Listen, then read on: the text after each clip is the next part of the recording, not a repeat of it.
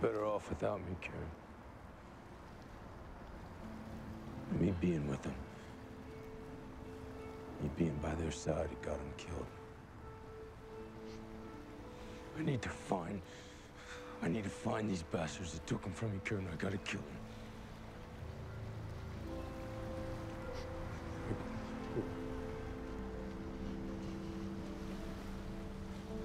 So where does that end, Frank? Because I look at you and my heart breaks because all I can see is just this endless, echoing loneliness. I'm not lonely, Karen. Bullshit, we are all lonely. I sometimes think that that is all that life is. We're just fighting not to be alone. So what do you want, Karen? What should I do? Should I let it go? No, but I want there to be an after for you. Say that these men die, right? You get what you want. They'll paint them as martyrs, Frank. Is that what you want? You want to turn these scumbags into heroes with no one ever knowing what they really were. What's the alternative? What should I do? You expose them.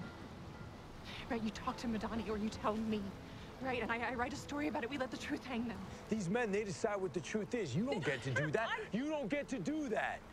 Now, look, I can't go after these men and keep you safe. I can't do both at once. What do you mean I don't have to keep you safe? My family's gone because of what I know. They're gone.